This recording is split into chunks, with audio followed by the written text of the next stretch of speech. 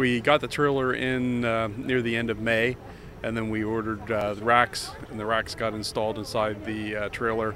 Then we had also ordered material for on the wall, the sound installation material, and installed that in the trailer. And then we started moving the equipment in from the existing truck and installing it in the racks and the audio equipment in the console over. And we, at that point, we also built a new console to put the new switcher in that's connected to the walls with the multi-viewer system that's in the trailer. The new production vehicle will provide lots of opportunities for our students in the electronic media major. It's being used in one of the required courses called Event and Doc to cover live sporting events like football and rugby, so it'll travel to the football field.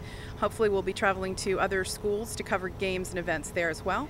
We'll be in Schaefer Auditorium to cover some jazz band activities, and we're looking forward to giving students an opportunity to take the truck off campus and cover some things, perhaps even with one of the tech schools in Reading, a cooking show that we would do live with those students.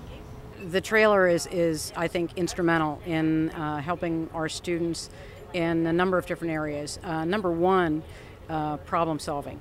If anybody has ever worked in live television, they live by Murphy's Law, and anything that can happen will happen. And if it's going to happen in live television, you don't have 5 minutes, 10 minutes, 2 hours, 2 days to resolve the problem. You have to do it right then and there.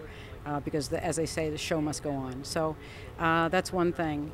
The other thing is that not every program that offers this type of a curriculum gives students opportunities for live remote production. So this will broaden our students' horizons for possible job opportunities when they graduate.